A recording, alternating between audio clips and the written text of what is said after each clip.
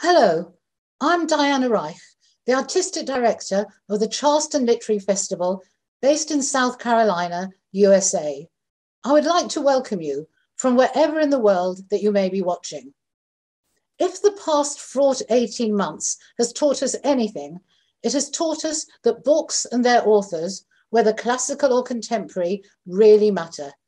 In trying times, readers turn to books for insights into the human condition, for the opportunity to be transported to other worlds, for ideas, for arguments, for inspiration, for experiencing the impossible, for laughter, and for the release of tears.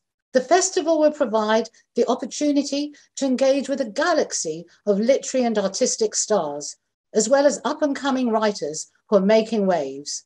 We have a far-flung cast list featuring authors from all over the United States, as well as the United Kingdom and elsewhere. Whether they're talking about former literary trailblazers, or gene editing, or human rights, or popular culture, or feminism, or medieval nuns, or innumerable other subjects, they have one thing in common: the ability of compelling stories to linger in our imaginations. We're grateful to all our speakers, whether virtual or in person, for sharing their talents. Please thank them by purchasing their books.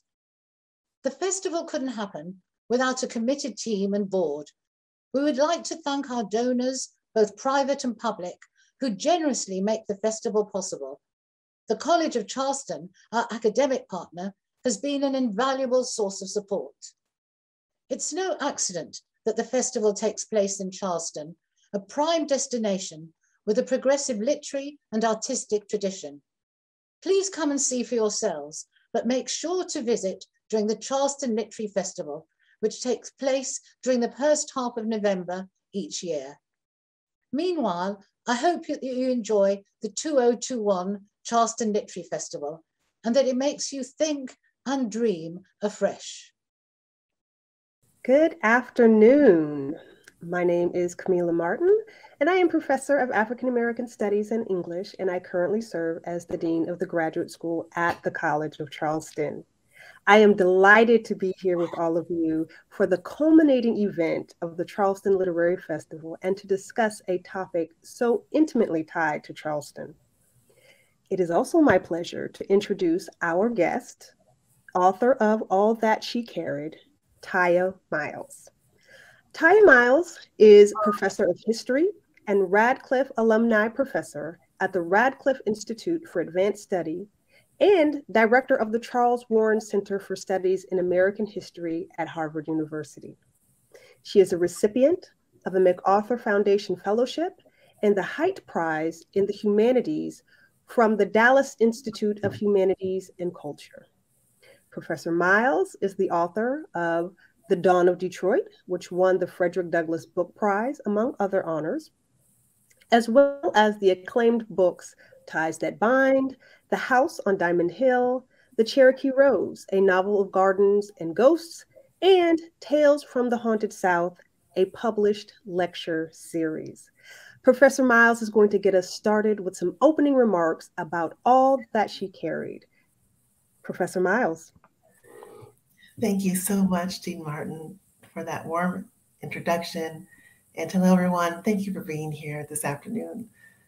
I wish I could be with you in person. I have spent many a day and even weeks in Charleston. Such a beautiful city, such a rich cultural heritage, a part of which I would like to share with you this afternoon. So I thought what I would do is to just offer some framing and orienting discussion about my new book, All That She Carried, and about its origins and sort of where it got started for me and how it developed before turning the mic back over to you, Dean Martin. This project started for me with an object, a seemingly simple object, which is now known as Ashley's sack. And Hope, if you could please put up the image.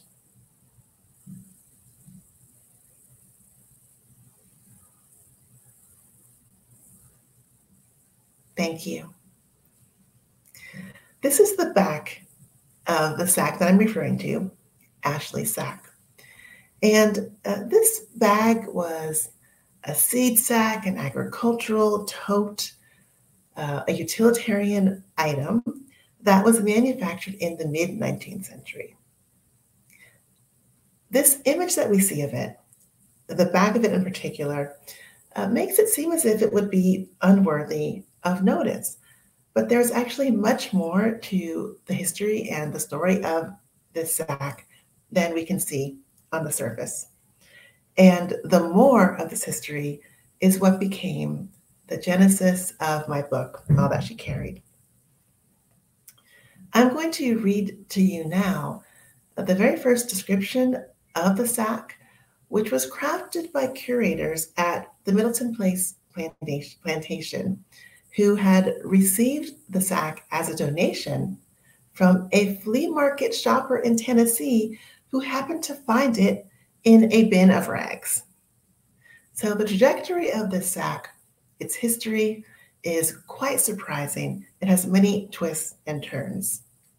This is what the curators at Middleton Place wrote about this sack after they received it and began to do research.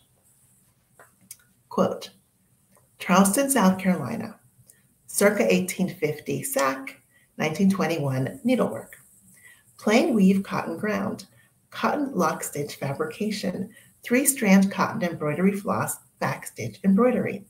Height 29.11 by 16, width 15 3/4 inches. Sacks made of plain weave cotton, like this example, were manufactured for flour, seeds, and other food staples beginning in the late 1840s with the invention of the industrial sewing machine. Unlike stitching by hand, the double-locking chain stitch produced by the machine made a seam strong enough to hold heavy contents. The numerous worn spots had been reinforced with rectangles of cloth carefully hand-sewn into place. In this image, we can see some of those repairs that have been made onto the sack. And I am very grateful to Mary Edna Sullivan of Middleton Place for sharing this early material with me, which exists in the Foundation's archives there. Now, until late this year, this sack was on display in Washington, D.C. at the Smithsonian Museum of African American History and Culture.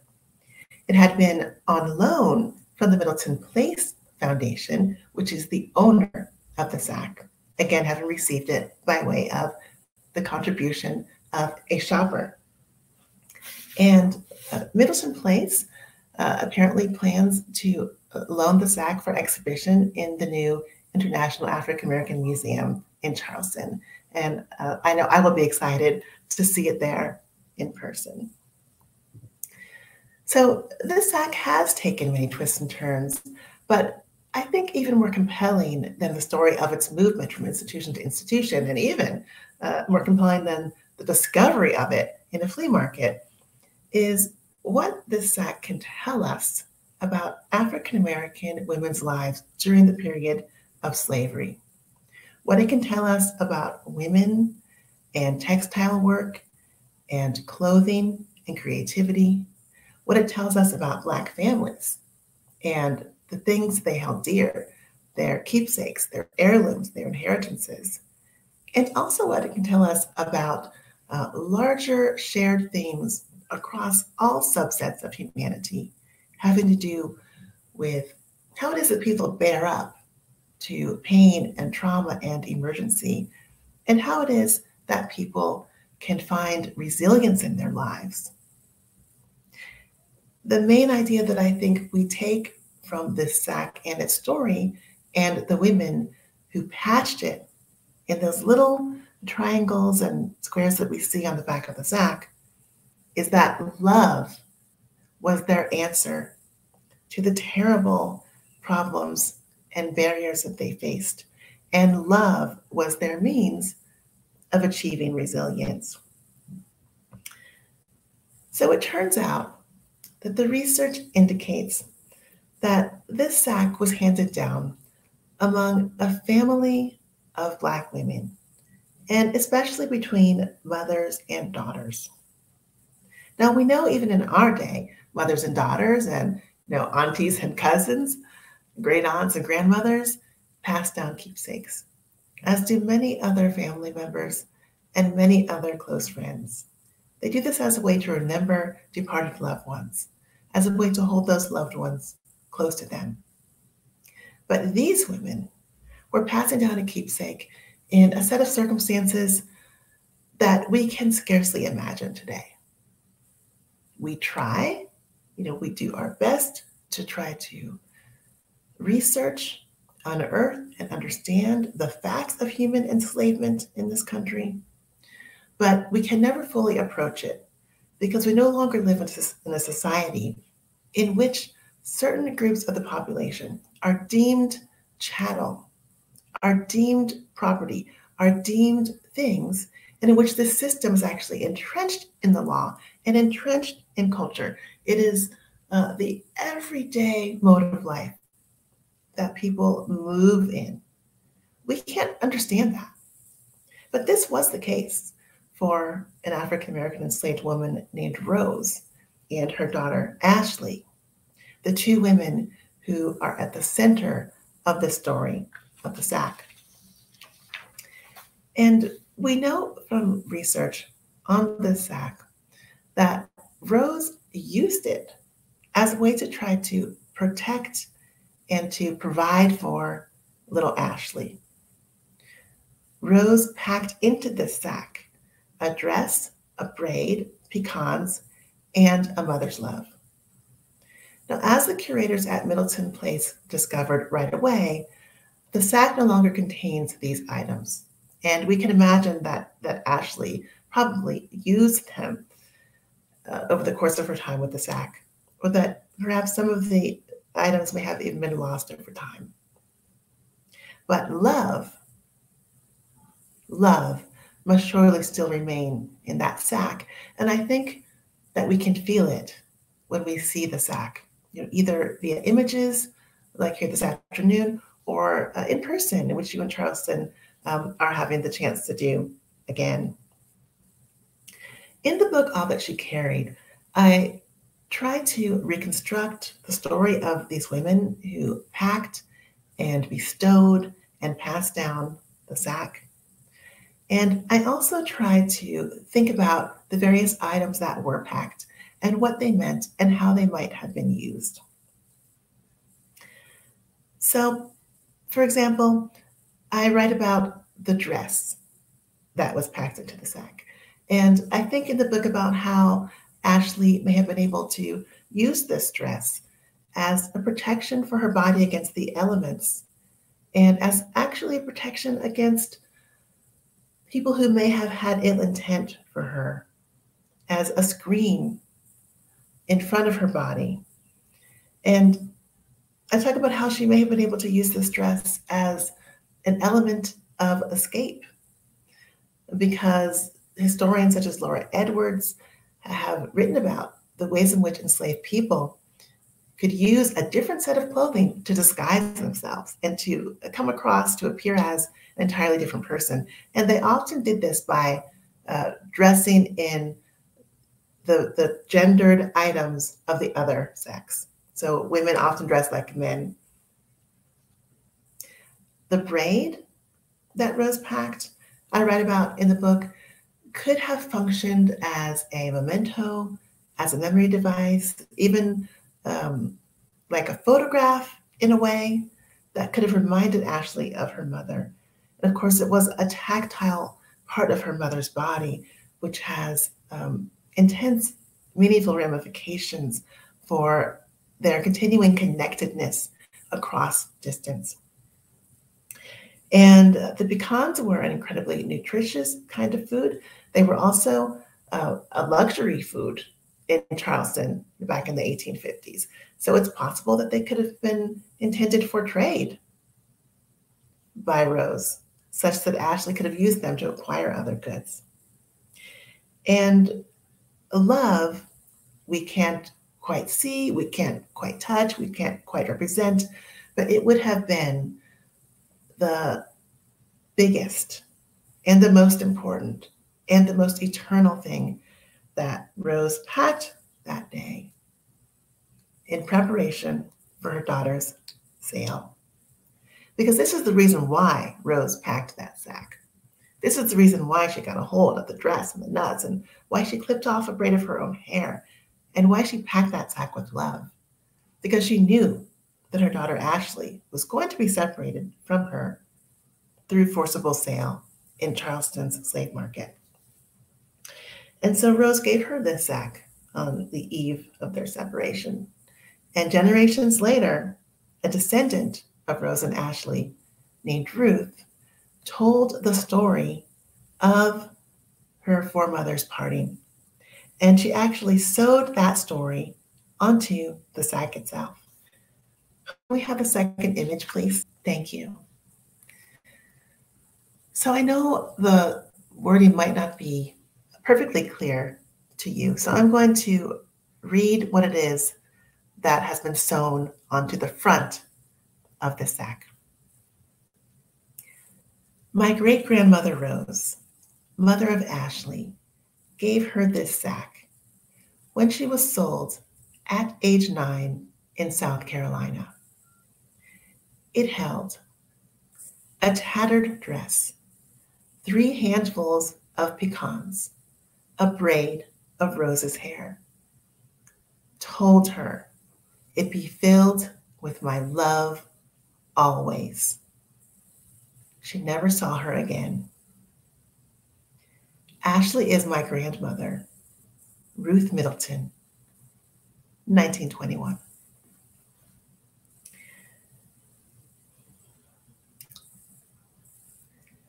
The embroidered story of forced separation and loss on this sack is so common in the history of African American slavery. And yet it becomes breathtakingly particular to this mother, Rose, and to this daughter, Ashley, in the story that we are given on the sack. And the particularity of the story not only makes it more real to us, I think, but it also helps us to really focus in on that experience of enslaved Black women and girls. And I think that through focusing in, we see not only that Black women did survive the atrocities of enslavement, but also how they survived these traumas. And in the book, I try to think through both of these questions. The fact of survival, despite atrocity, and the method, the means, the techniques of survival. I end up concluding that in this inscription on the sack, we see something like a prescription for how it is that Black women and Black families were able to pass through this nightmarish time in our history. And they seem to have done so by recognizing what it was that their loved ones and their dependents would need to be able to take those next steps into the future. And then doing the best that they could to provide for those needs, even in the face of scarcity. So we see from this embroidered inscription, and we see from what basically is a list that Ruth Middleton has preserved, that Rose made sure to provide her daughter Ashley with food, with clothing, and even with a form of shelter. And here I thank the Middleton Place curators, so very much for taking the time to measure the dimensions of that sack, because through that specific detail, we can see that this was actually quite a long object. And it was just wide enough that a small 9-year-old girl could perhaps use it as a covering, as a blanket, as something like the top of a tent over her head in inclement weather. And maybe she could even crawl inside it and use it like a sleeping bag. This sack could have provided her a shelter in the physical world, as well as certainly providing her with the shelter of the emotional caretaking of her mother's love. And so we can see through some thought and some pulling on the threads of this sack that it was not an ordinary object at all. that the first appearance of a plain old bag is deceptive. And I do think that this seeming simplicity, this seeming idea that there's not really much there, can be compared to the ways in which Black women's history has been viewed oftentimes in the past as something in which, oh, it's straightforward. Oh, we don't need to devote much time to that. Oh, there's not really much there, and that the sources do not exist. Instead, Ashley Sachs shows us that Black women's history is real, it is rich, and we can access it if only we listen to Black women's stories. So I will end there and thank you for attending to that preamble. I'll hand it back over to Dean Martin, to Kameelah. Thank you, Tiya. What an incredible story this is. I listened to the text on audiobook, and I will admit I was holding my breath through the entire experience, and I wept at the end.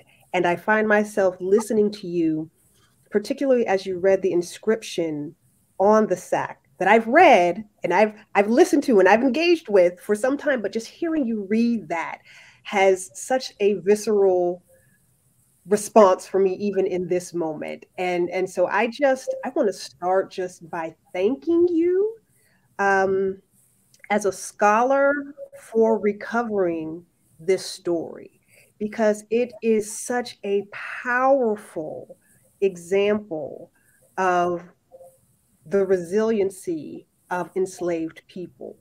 So we're going to try to get through this conversation, but I am just in it. And I'm just so grateful to even be able to talk about this story, because it's such an incredible story that we even have this artifact to look back on.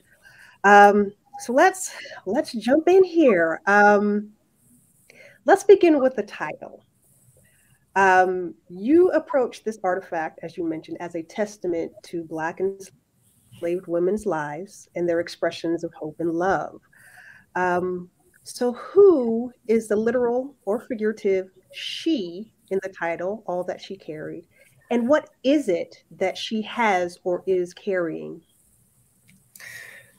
Oh, Kameelah, I'm already so into this conversation. I greatly appreciate your comments to open us up, and I just love the direction of that question. There's so much that I have to say already to you that I hope you will forgive me for just kind of jumping back one moment in what it is you said, and then I'll come to the question about the title. You said that you enjoyed the audiobook. I'm so glad you enjoyed the audiobook. I think the narrator is wonderful, and I was so happy to have had the chance to select the narrator for the book. And I also think that what you just pointed out has to do with oral culture and orality and the importance of that in African-American experience in the past and in the present, and also in broader American experience and American culture. I don't think we realize how much of our culture is oral. Like we love books, right? We love papers, but we have conversations all throughout our days that are only spoken. And I think that connects us back to a deep human history before we had writing. And this story that we get in the sack most certainly was an oral story. I think that's why you feel it when you hear it. That's why I feel it when I read it and when I hear it every single time, because we know, or we intuit that this story was told to Ruth. She heard that story. Mm-hmm. And we know it was told to her because we see the signs of orality in the text itself. We can even hear Black English, can't we? Yes. That was my favorite line. Yes. Feel the love always. Filled. That's right. And we see that phrase told her in the middle of the sack. So in that moment, Ruth Middleton is recovering, and she's preserving for history, and she's reporting to the readers of the sack that this was an as told to moment. So I love it that you brought that out, the oral aspect of the sack. And actually, I realized that by speaking, at the concluding moment of this festival, we're continuing that tradition. Absolutely. I love it. I love that. Yes. Yes. So to your question of the title, who is the she? Oh my goodness. I don't know how many people are realizing that she was meant to be multiple and open. I'm so happy that you pointed that out because this book is about so many women at once. Mm-hmm. So many women who are carrying the weight of history, the future of their children, the future of their people. So it is about Rose, it's about Ashley, and they are sack carriers, but it's also about their descendants and all the other Black women whose firsthand accounts, especially by way of autobiographies, slave narratives, and letters, I bring into the book as a way of offering some context and some anchoring for telling the story of Rose, Ashley, and Ruth's lives. So she is certainly the women named on the sack. Sure. And she is also every other woman whose voice I bring in. And she's also the sack itself. She is the sack itself, but because the sack is also doing the work of carrying. The sack is also a character, in a sense, in this story. And one of the things that I try to think about in the book is the meaning of things and the way in which certain kinds of special things, especially sacred things, seem to have their own life and animacy. And so I was hoping that some readers would take it exactly where you took it. So this is so gratifying to feel absolutely. big roominess in that she. Yes, absolutely. That's, there were not just multiple names, but I am a literary scholar by training. So, pulling from these other narratives, like it was just so multidisciplinary, multivocal. It was just all of the things. And so there's no way that I came away with this understanding that there was not just a singular she. And so I thought that was important to kind of bring out in this opportunity to actually speak to the author.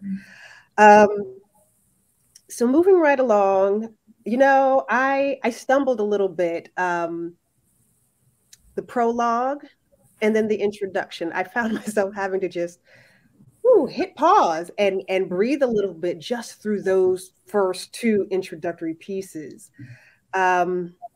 Emergency packs. I want to talk about this idea of emergency pack, right? You frame Ashley Sack as a type of emergency pack from Rose to her daughter upon their pending separation.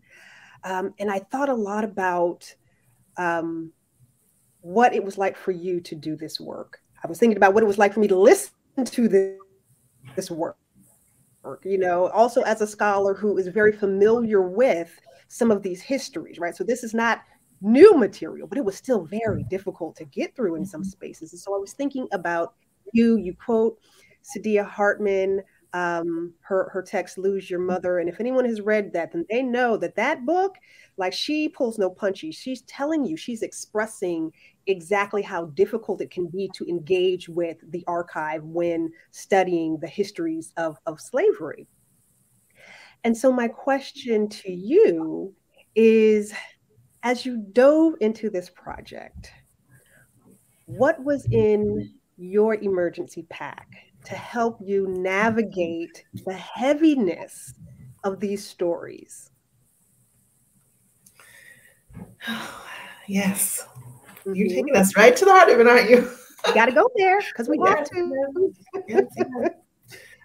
Well, I'm going to work my way toward the center of your question and say that it took me a little while to think about Ashley Sack in the language of an emergency, pack or an emergency kit.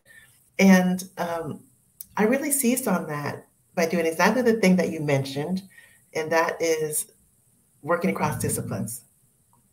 So it was rereading Octavia Butler and rereading her novel, Parable of the Sower, Mm.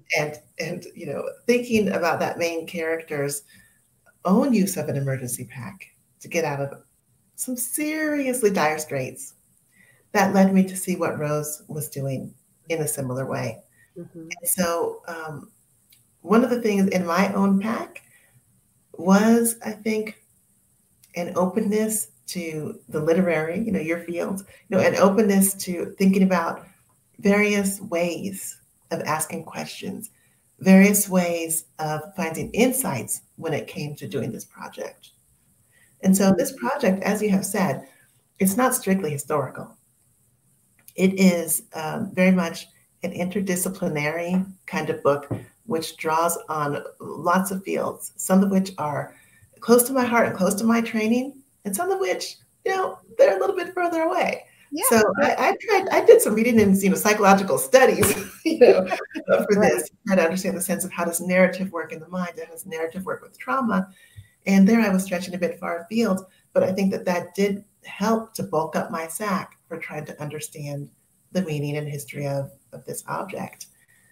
And I feel very fortunate to be a part of not just a single generation, but multi-generations of Black women scholars who have been uncovering certain texts and uncovering certain aspects of Black women's history for quite a while, and who have been pointing out and trying to actually work their way, our way into the problem of the archives.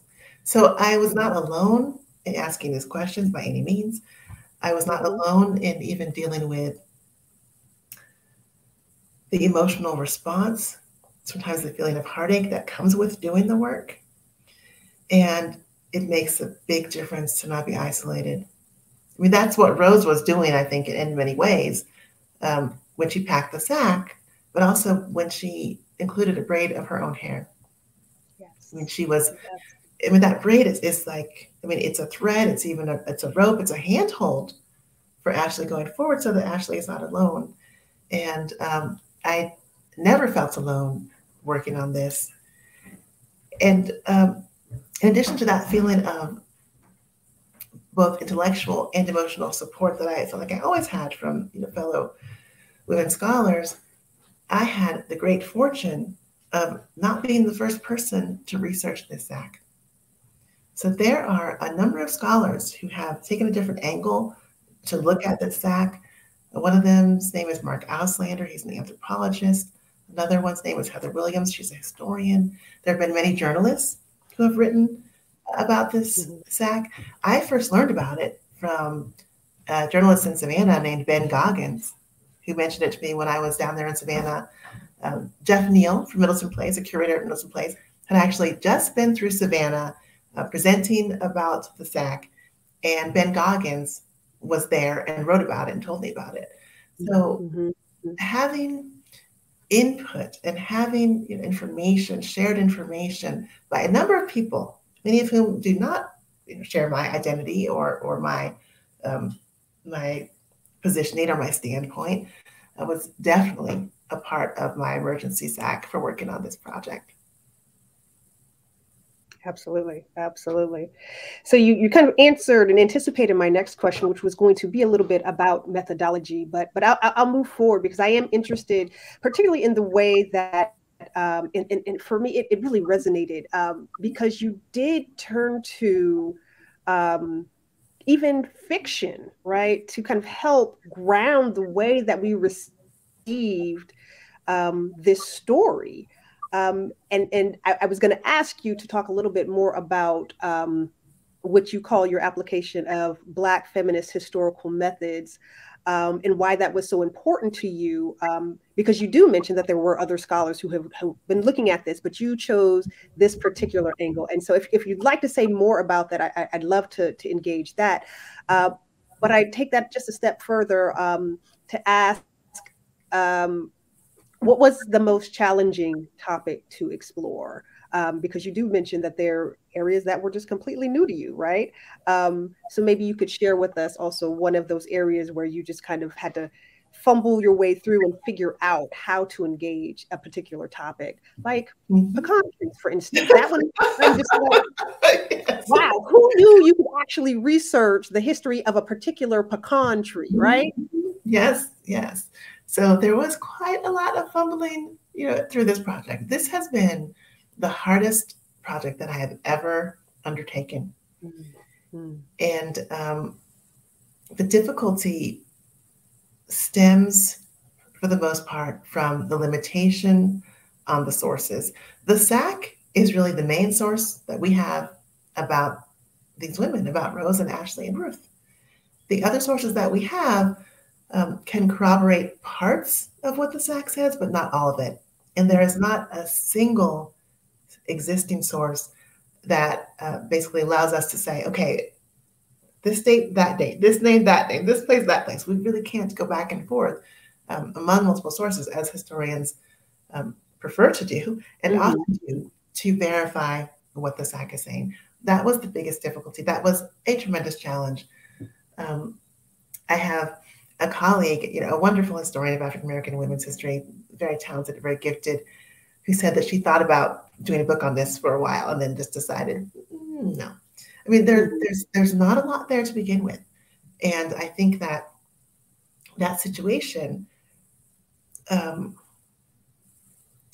it might lead to a person turning to another project. And this colleague turned to a different project, which is a wonderful prize-winning book.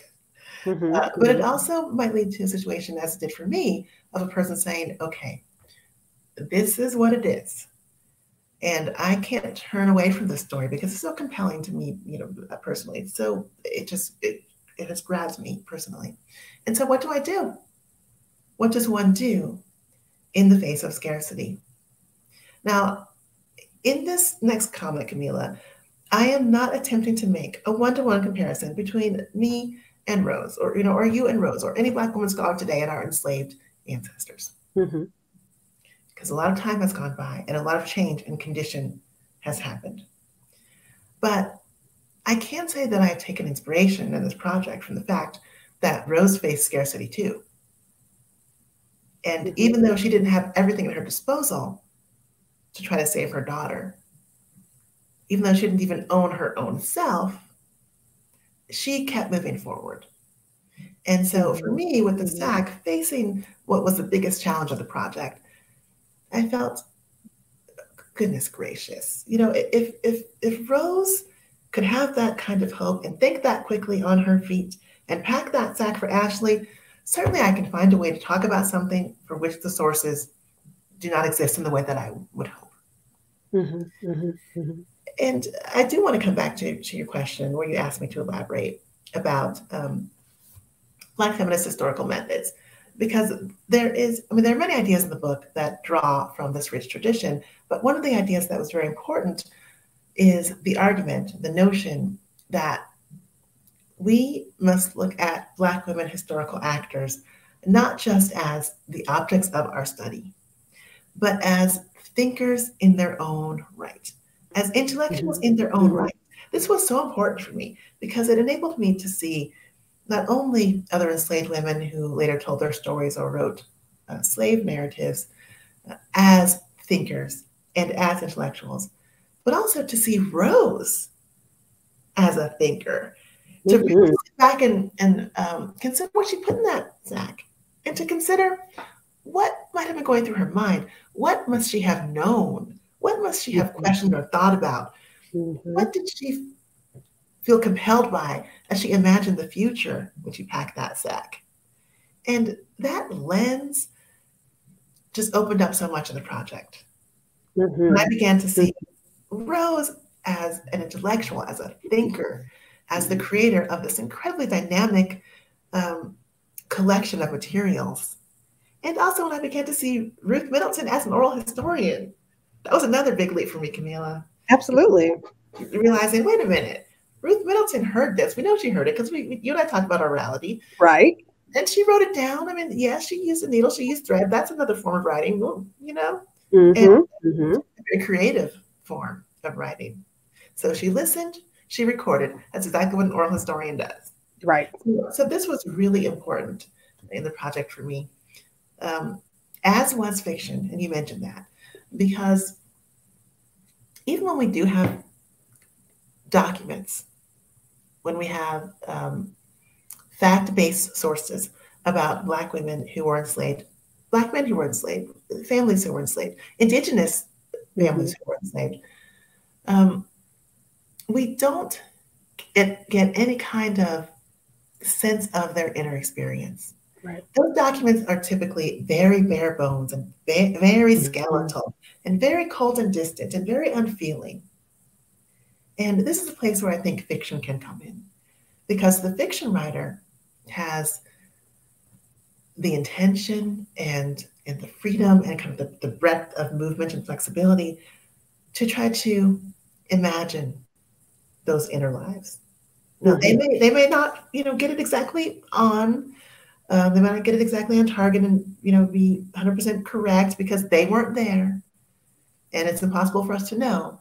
But they can explore those emotional, psychological dimensions in a way that we just can't get from the historical documents alone. So fiction became very important for me in terms of trying to see if I could add greater dimensions of humanity to the telling of Rose's and Ashley's and Ruth's story. Absolutely. And I think you did such a phenomenal job at doing just that. I felt so engaged in a lot of literary scholarship talks about just that thing, how fiction writers are able to take what they know about the culture and their lived experience and put it into this fiction, right, that reads more like real life than it does fiction. And I absolutely got that from, like, I felt like, okay, yes, we know that these are probably the facts, but here's this whole other side to the story that gives humanity to these women, that helps us to know these women in certain ways. And it's so funny because, when I read about the section about the braid, right? And you were kind of talking about the sack as even being this sort of kind of conjuring sack, right? This thing of protection, and it had this piece of hair in it. My mother, maybe 3 years ago, she cut her hair, and she decided that when she cut it, she plaited it up, and she cut all the plaits, and she gave one to her granddaughters, my nieces at the time. And I think, this is, so it was like, I know what Rose was doing. Like, I understand very much. Like, had you not even mentioned it ever again in the book, I would have understood what was happening in that exchange of the hair, right? And so, I just want to say that you did such a phenomenal job at really bringing those things together, the facts, but also the narrative. And, I tell my students, when it comes to Black folks, fact and fiction is really just, we can talk about John Henry, we can talk about some of these other folk heroes that we know existed, right? But we know their story mostly because of these oral traditions, right? And they may not all be true, but they're not all lies either, right? And so there's that intimacy that we get by this sort of improvisation of the fact and the fiction. And I just thought, wow, this book really just hit it on the head. And I'm just so thrilled and excited about teaching this book in the future. So I'm gonna shift a little bit, because I want to talk about another observation I made in the way that you approach this text. And I've been debating whether or not I'm going to go here, but I'm going to go here because let's see where you're going to take us. Right? Because you talk about this notion, right, of narrating counter histories of slavery, right? And this really calls to mind the current debates and misunderstandings of critical race theory. As I read through your book, I thought, what a phenomenal example of how critical race theory can work. Let's start there. What it can do in practice, right? It recovers multiple narratives of slavery and its aftermath by focusing on the subjects that are usually excluded from these mainstream histories, right? And you even say you could not get to Rose and Ashley's stories without first relying on, right, the archives of the enslaver, right? And so we really see how those histories really have to be told together to get the full picture, right? And you're not necessarily villainizing, the Martin family or their descendants, and you're not attacking them, but you're saying this is the reality, right? If we look at this picture, we know that there were those who were enslaved, and in order to understand fully their history, we have to deal with the enslaver, right? We have to put those two things together. And so I wanted to just ask your thoughts about your work and it being an example of critical race theory. And if you have any experience of how that might translate in the classroom, or if you've taught this story or this history in the classroom. Okay, Dean Martin. Okay. Oh my goodness. What a lightning rod of an issue this is about critical race theory. My thoughts were going in all different directions as you were laying out that question. And I think I will first say that, as you and I know, and many people gathered here may also know, there's a difference between critical race theory as a set of publications and ideas that have been taught in graduate schools, and quote CRT as it has been labeled, and as it is being discussed in the culture writ large right now. These are not the same things. And in addition to that, the so-called CRT right now is kind of a grab bag, hodgepodge, mixed lot of all different kinds of things that I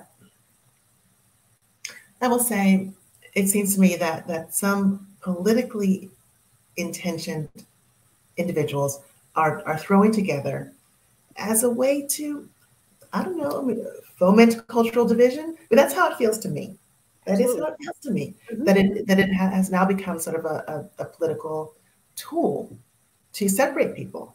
That's not how the field first emerged when I was reading about it in graduate school. And the so-called CRT today is not an accurate reflection of that scholarship.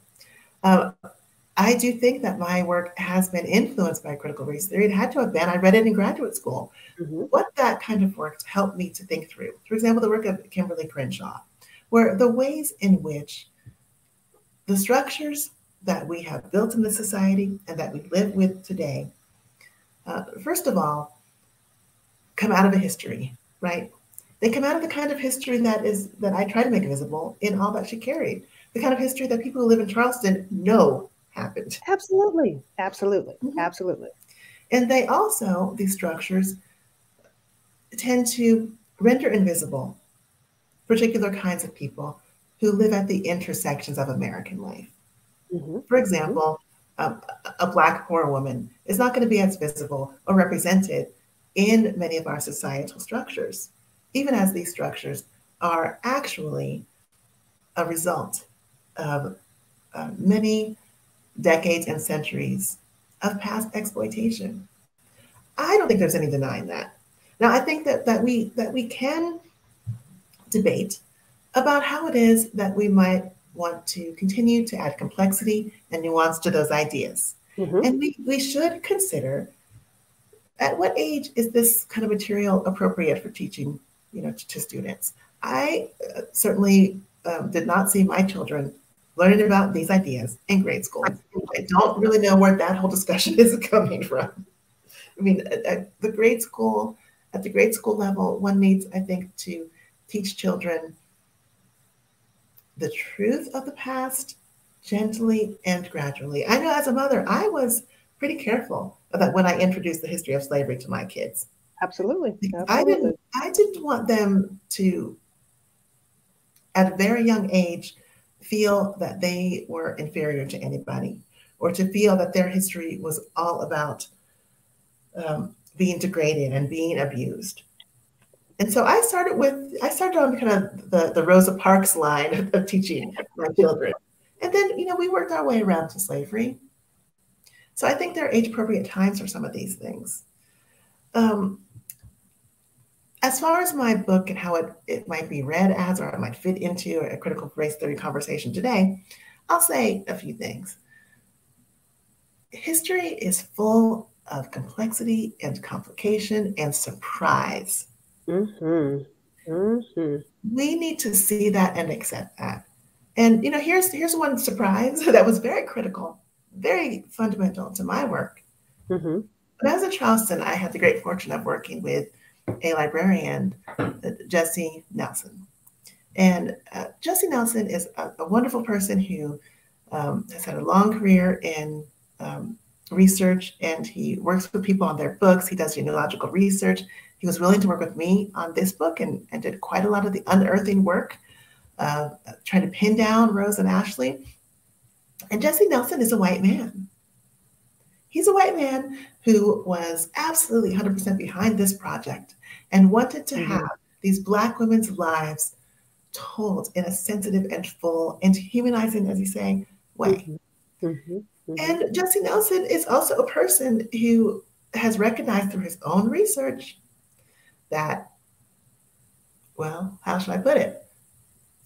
Charleston families, South Carolina families, Southern families, American families, they go deep, right? And there were a lot of, let's say, intimacies.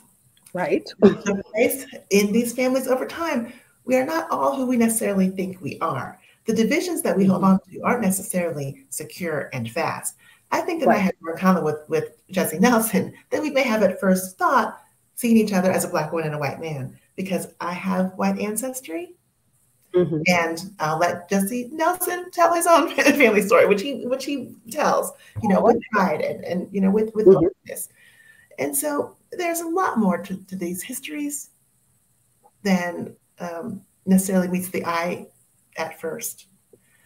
And I think that we are doing a disservice to everyone when we try to take a huge brush and paint everything with it, and when we try to close off ideas and information that can actually help people to see themselves in a different light, in a fuller light, and to want to make deeper connections with others.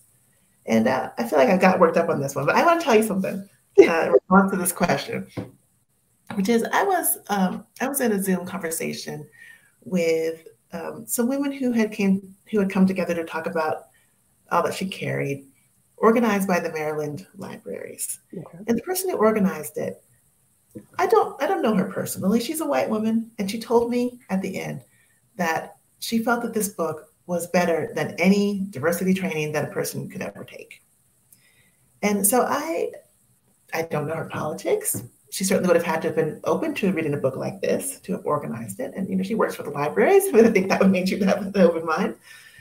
But the question seemed to suggest that she may have had a little bit of a sense of tension or resistance to the idea of diversity training. And yet she came away from this book feeling that it was able to get at some of these issues, but to still create a sense of openness and possibility as opposed to shutting things down. And that's what I intended. That's what I hoped, and that's what I want. I would not want anything that I produce, and certainly the stories of these remarkable women, to lead to further division in this country. But I think the story is actually all about connection at its heart and at its center. Absolutely. Thank you. Thank you. So it looks like we are winding down. We do have one question so far from the audience. Are there any genealogical records at Middleton Plantation about Ruth Middleton and her family? Thank you for that question. So Middleton Place Foundation was very generous to me in allowing me to come in and to read through their archives. And they have incredible archives about the plantation. And I will say too, since Dean Martin's at the College of Charleston, the College of Charleston also has incredible archives. And I found some things at the college that were also Middleton Place. So there are some duplications of primary materials in these locations. If you want to do research, I recommend that you go to both places. Go to the Addlestone Library, College of Charleston, and request permission to look at the Middleton Place Foundation archival records. There is not any material in the Middleton Place Foundation records that suggests directly that Ruth Middleton has ancestry tying back to that plantation. And this is something that the curators there were looking for very carefully. They looked through the records carefully for this. I did as well. I looked through all of those old original lists of enslaved people. I'm talking about handwritten lists of enslaved people that the Middletons owned. And there were a number of women who were named Rose there, but there wasn't a Rose who seemed to have been there at the right time that would match up to the Rose on the sack. And there also wasn't an Ashley, who appeared in those records. It is possible that Ruth Middleton may have had an in-law connection to Middleton Place, which is something that the anthropologist Mark Auslander suggests in an article that he has published online. But as far as direct lineage, there's not an indication. Wonderful, wonderful. Well, it looks like we have used up all of our time, and I have several other questions that I could ask, but I want to simply again thank you just for your contribution to we'll say public history. I loved how you used the term cultural ancestors. Mm-hmm. I felt like this was as much my story as it was Ruth Middleton's and Dorothy's. And I was heartbroken to find that Dorothy was the last descendant that you had discovered. But because I'm a critical reader, I know that Rosa Jones had 2 other children. And so I'm hopeful that someone from that family has been able to at least recover this story as their own. And so I am just so grateful to be able to tell this story to other people. And I have been telling it like everybody. I'm like, my mama, my cousin, everybody. I'm like, listen, just read the book, listen to it. Like, it just gave me such a sense of pride to know that these Black women, as you say, were love's practitioners, right? Not even get to talk about that, because talk about a gut punch moment. That chapter, that introduction and this idea of Black women being love's practitioners, it just sat with me. So I just want to thank you for allowing the world to have more insight into these women, into this artifact. I think this is a treasure, not just to the Academy, but to the world.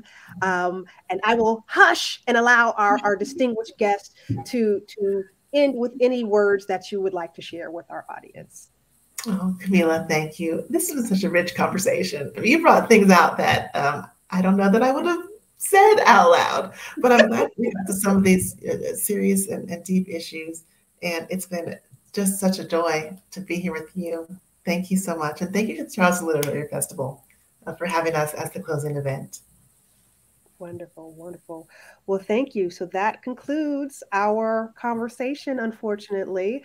And I tried not to give any spoilers. So if you have not completed the book, please go out and get it. This is a phenomenal story, particularly for those of us who are living in the city of Charleston. And there are landmarks. I'm going to see the house on Charlotte Street. I've made it my business. I need to go see this place. And just sit there and be among the spirit of Rose, and where she may have had her final time with her daughter, Ashley. So thank you for everyone for tuning in. I hope the festival was enjoyable, and I hope that this event in particular sits with you and carries you into another space, a very warm space. So thank you so much. Have a good evening. Goodbye, everyone.